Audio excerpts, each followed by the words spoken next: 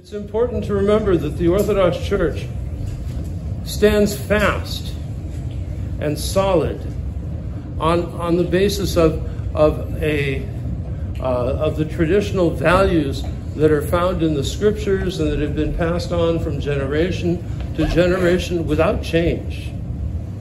Without change. From Christ and the apostles and onwards to our own day. And that we need to conform our values and our lives to that. Because to be an Orthodox Christian is it's not a matter of just what you do on Sunday and you go to an Orthodox church with certain kinds of music and certain kinds of decorations and kind of ritual and all of that. That's a tiny bit of it. So this reality of being an Orthodox Christian means not just to go to church and worship in a certain way. It means to live in a certain way. It's not, being Orthodox is not just going to Orthodox services. Being Orthodox means living Orthodox. And it's not just how we act, it's not just our actions, it's how we think and how we conform our lives to the gospel of Jesus Christ. This is something I think very particularly important today as we see this, this movement in our society, especially the remarkable event that happened on Friday of the overturning of Roe versus Wade. Now, this is not a sermon about politics. I don't talk about politics usually. But there are those who have made these values that we have as Orthodox Christians into political issues. And in fact, most of the values that we will be talking about in relation to marriage and family and friendship and life are being made somehow by some groups into political issues. I may or may not touch on the political aspect of that, but what's important is the church's teaching. Now that may class us, and others would class us who share those values in what they would say is a very negative light and put us into some kind of political category. And we can't help that. We can't help that. People are going to do what they're going to do, whether it's right or whether it's wrong, and they don't care. But what's important for us is that we conform our lives and our minds and our hearts to the teaching of our Lord Jesus Christ and to the gospel.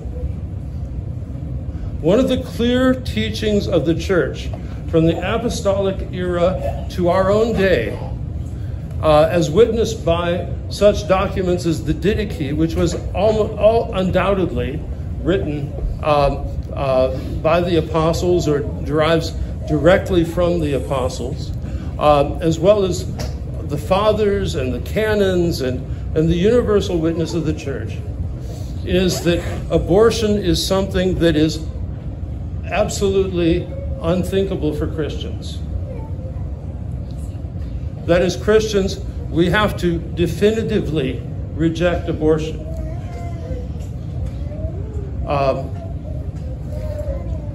This is not a matter of politics. This is a matter of our faith. And the reason that we definitively reject abortion is because at the moment of conception, a new soul has come into being. A soul with a rational mind and a soul with a nous. Now, just because it's not fully developed yet, and which of us is fully developed? Do we ever become fully developed in this life? I don't know. That's a good question.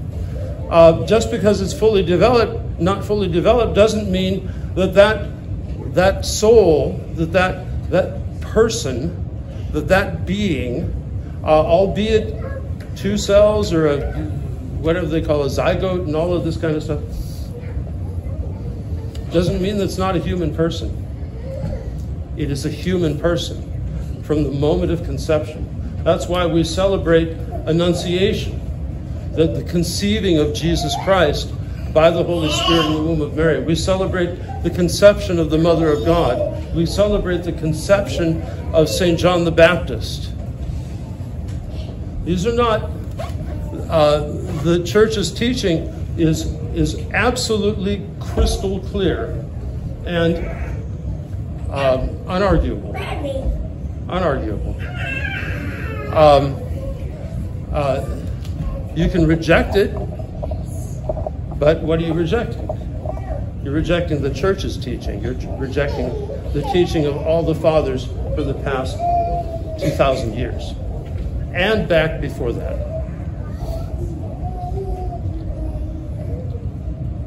There are many, many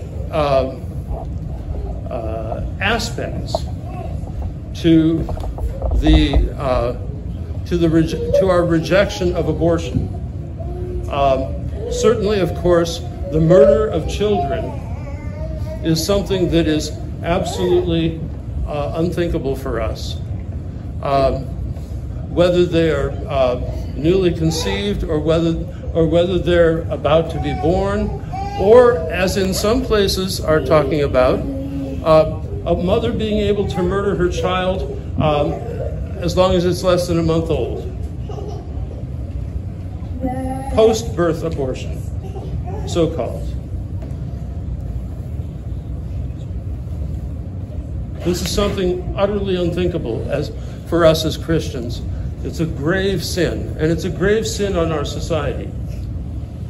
65 million children have been murdered in our society, in our culture, legally, which means we share responsibility for that.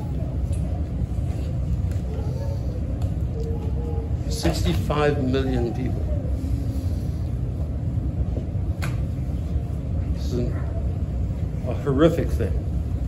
But there are other aspects to abortion and its social effects, which are also very, very central, or which have central meaning in the life of the church. For example, one of the results of abortion, as well as contraception, is that sex has no consequences. Well, that's not the point of sex. Sex has consequences. Children. Sex is about having children. And since the 1950s and the 1960s in our culture, with the promotion of sex without consequences, what have we had? But not only endless numbers of abortions, but we've had a society that has lost the value of marriage. Marriage is something absolute and essential and holy. And it is one of the greatest values that Orthodox Christians hold of a Christian marriage. And what is that? It's a marriage that has been consecrated to be an icon of the kingdom of God. Because that marriage is a sacrament, that marriage, that union of husband and wife in Christ by the Holy Spirit, crowned in the church, is an icon of the kingdom of God. It's an icon of the union that we have together with Christ in his church. and the fullness of all that that means. Marriage is a means by which couples come together to assist each other and accompany each other on the way to salvation, in which you take responsibility for the salvation of one another. See, all this Protestant ideology that has infected and disfigured our culture, that my salvation is just between me and Jesus, is a lie. It's a lie. It's heresy. It's false. Your salvation depends on my salvation. My salvation depends on your salvation. Your husband's salvation depends on you, and your wife's salvation depends on you. Okay? And your children, and so forth. Because the reality is we're all in this together in Christ by the Holy Spirit. It's not just about me and Jesus. It's about taking responsibility for one another, bearing that responsibility for one another. So the family is not just a bunch of people who happen to have, similar DNA.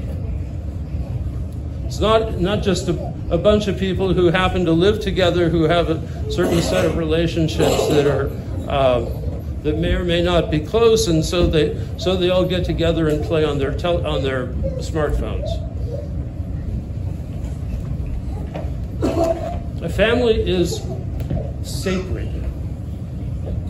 Sacred. There are two kinds of families in the Orthodox Church. There's the natural family of marriage, and there's monasticism.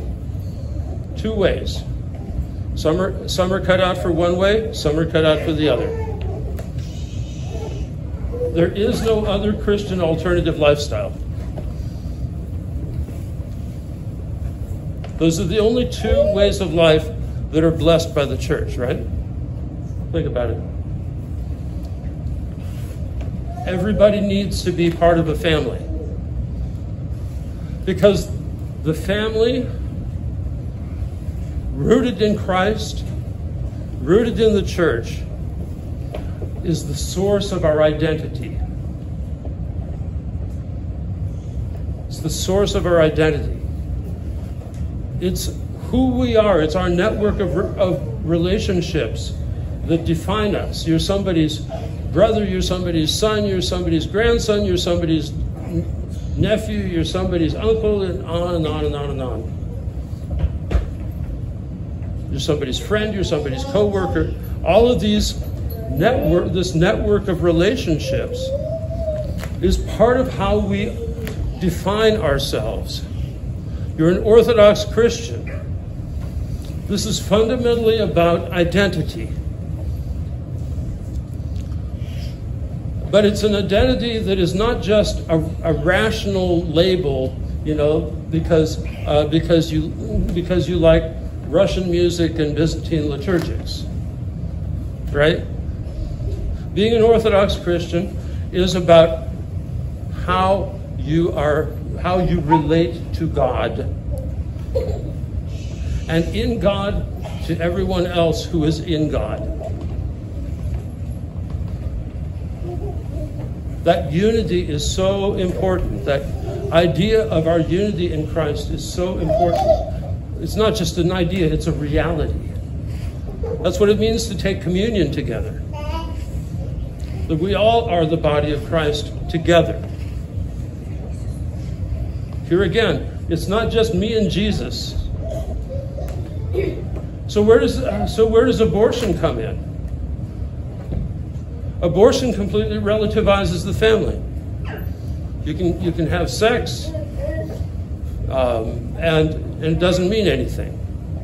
That which is given by God to be something sacred as the most profound means of communion between a man and a woman gets relativized. simply as a means of hedonism, of pleasure. And that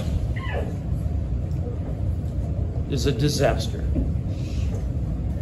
And it's no wonder that our society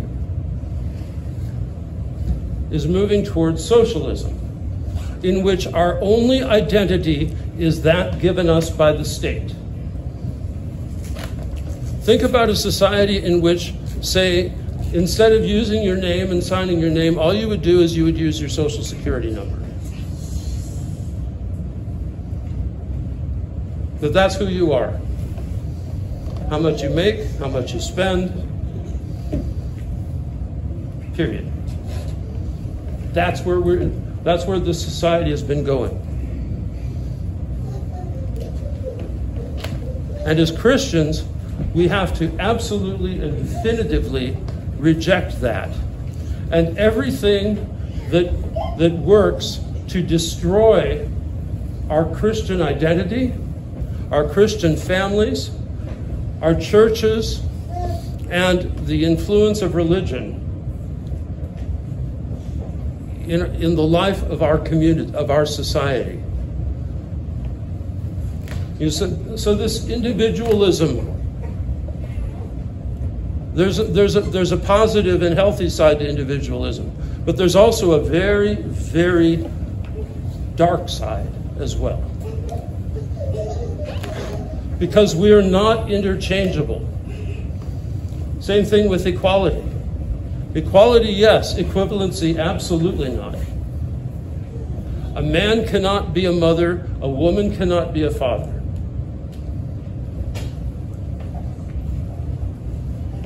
I know this is a political statement now, but it's ridiculous that it's a political statement. It's absurd. It's just reality. It's just reality.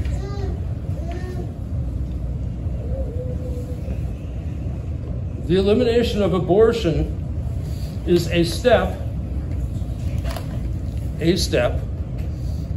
to restoring the family. Because sex demands people take responsibility for their actions.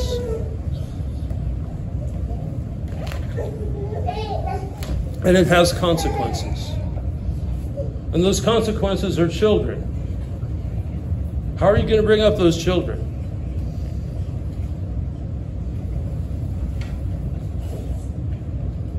So,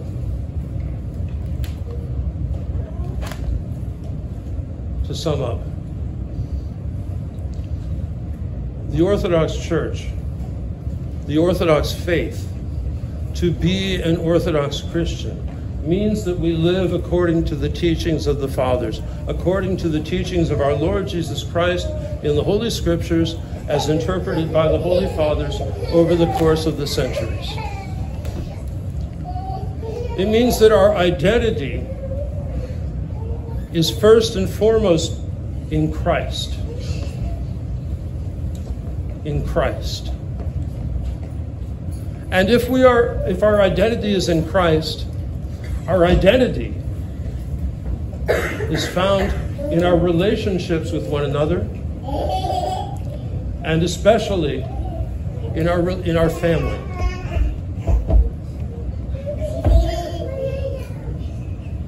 The family is sacred. Marriage is sacred. Human life is sacred because it is a manifestation and a revelation and a spark of the divinity, right? And what can we do but give thanks to God for that life which He has given to us, and of which He has made us co-heirs and co-creators through the act of procreation, sharers in His divinity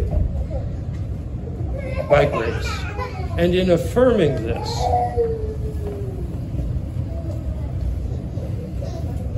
we affirm that identity in Christ, that who we are is hidden with Christ in God. And that leaves no room for despair.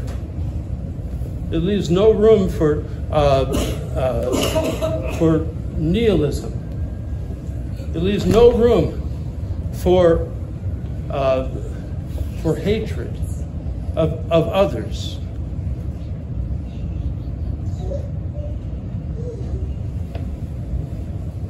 Because the gospel of Jesus Christ, by which we live and define ourselves, in whom we live and have our being,